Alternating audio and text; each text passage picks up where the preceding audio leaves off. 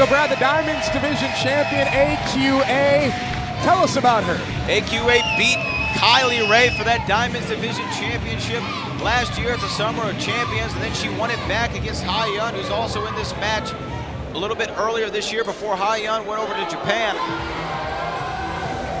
Well, speaking of Hyan,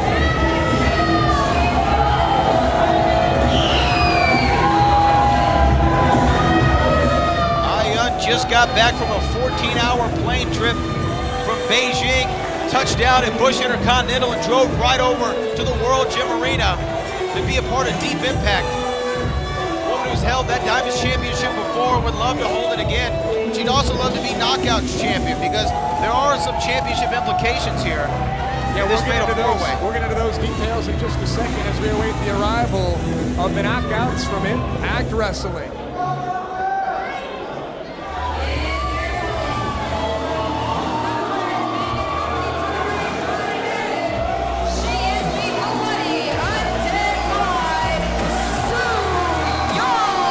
Tomorrow night at Slammiversary, Su Yung and Jessica Havoc will be a part of the four-way monster. Well, wait a second here. There has been a little bit of tension, Scott, between Su Yung and Havoc. Father James Mitchell's not here. He's planning for tomorrow's Monster Ball. Su just sent Havoc to the back. Maybe the best thing, because I don't think those two are going to get along for very long. Especially tomorrow night when only one can leave as Knockouts champion. Su Yung, the Undead Bride. She is as dangerous and violent as anyone you will ever come across. Yeah, this is Su Yung. This isn't her first time here at the World Gym Arena. She's been here a few times before and almost leaves it a little bit worse for wear. Red mist into the air from Su Yung. And now we wait for the fourth and final competitor in this match. Su Yung has a crush. Really? Seems like just your type.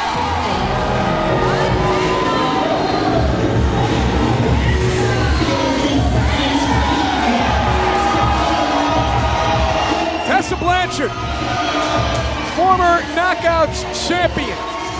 Tomorrow night she makes history when she goes one-on-one with Sami Callihan at Slammiversary in Dallas. Can she beat Sami Callihan?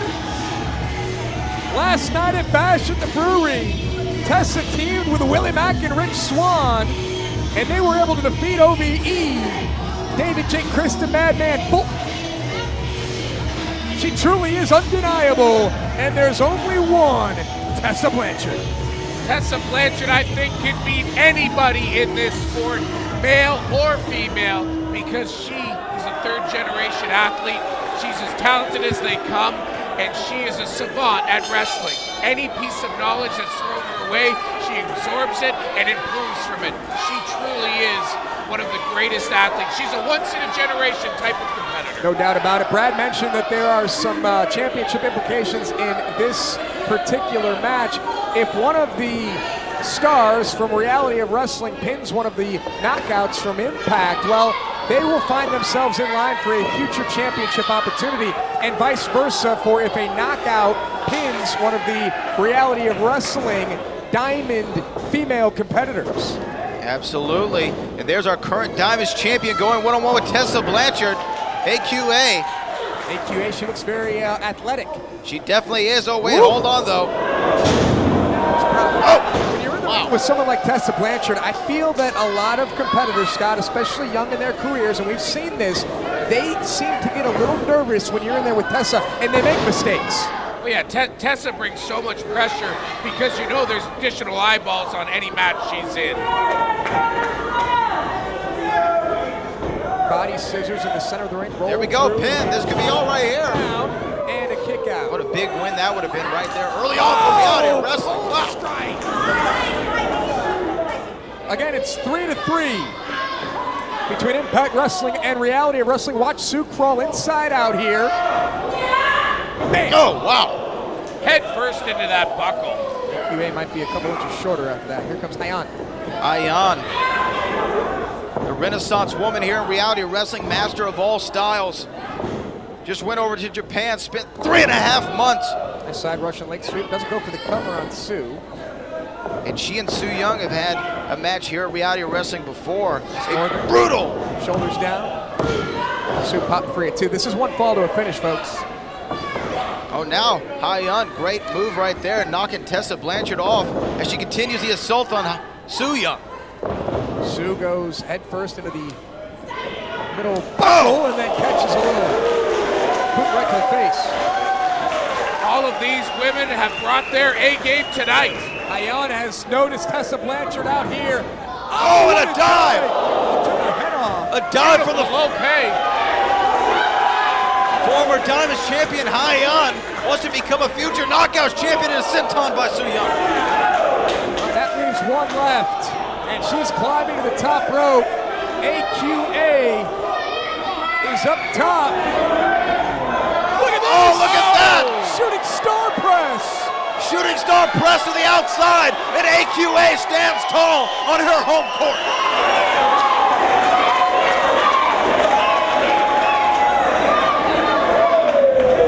AQA looking to win this match right here against Tessa Blanchard. 1, 2. Shoulders down and a kick out. Sue was going to break it up as well before AQA was going to get to 3. A picture-perfect shooting star press, but the match continues.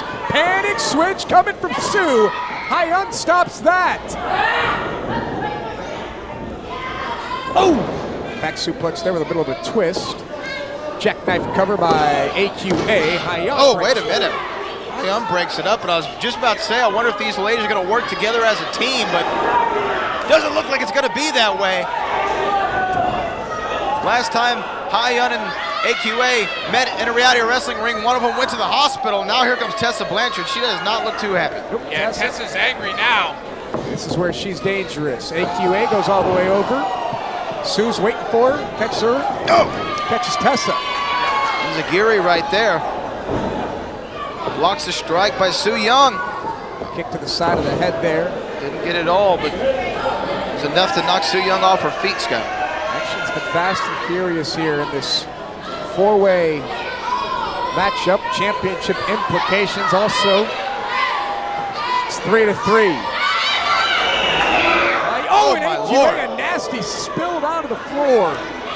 Well, your team really works well together. Oh, wait a minute. There's a big flying knee on the Tessa Blanchard. Oh, and a kick out. It's going to take more than that to hold down Tessa Blanchard. Tessa Blanchard, though, as great as she is, she's taken a lot of offense already, taken a lot of damage. That flying shooting star and then that flying knee. Now, the problem with all the other female competitors right now in the world, they are competing in the Diamond era, and that's the era of Tessa Blanchard.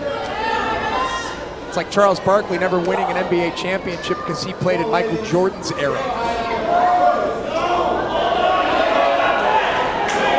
Here they go, both these ladies up top. Tessa firing away at the small of the back, trying to turn things back in her favor. Big forearms by Tessa. Oh! Tessa Blanchard up top. Will we see Magnum here in Houston, Texas? Magnum! Oh, wow! Goodbye. What a beautiful move! 4-3. It's over. Impact Oh, Wrestling my goodness. picks up the win. That's Magnum, folks. Here is your winner, Tessa Blanchard. Scott, if she does it tomorrow night, she's going to beat Sami Callihan. Sami Callihan, as impressive as he is, has his hands full. Because like you said, Josh, it's the Diamond era, and Tessa has served notice, not just on females, but every male competitor out there as well. She hasn't even lost her breath. She's singing her theme song after she picks up the win, and now a standoff here. Well, what Tessa did by winning this match not only puts Impact 4-3, but it means that Reality of Wrestling is lucky enough that Tessa Blanchard will come back. Oh, I got to say, that was an impressive win by Tessa Blanchard. And for Hyan to be defeated by a move like Magnum, I can't even be mad at it. Tessa Blanchard came into the Road Nation, came in the World Gym Arena and amazed, but AQA is no small task. And she's going to keep a tight grip on that championship. There is very few competitors in this world in any sport that are as complete as Tessa Blanchard. And keep in mind, she's 23 years old. 4-3 right now in favor of Impact Wrestling as we get closer to the end of Deep Impact and closer to the start of Slammiversary.